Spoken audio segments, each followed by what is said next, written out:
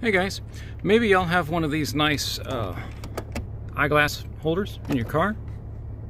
Alright, so the thing is that on one side they have this catch, which is cool so you can be able to see in the back seat. However, today we had to wear glasses got stuck in here to where it would only close so far and it wouldn't close any further, so we couldn't get over the hump to get it out.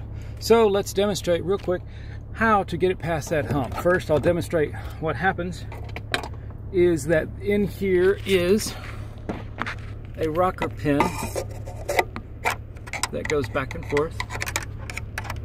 It's back and forth as you go in this track here. So when you close the door on this, okay, pretend that this screwdriver is the rocker pin, okay?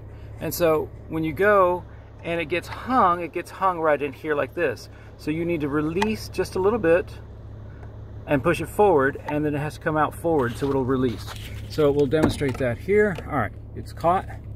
So we will lift about yay much, and by doing so we will push that rocker piece gently forward and it will free up just like that.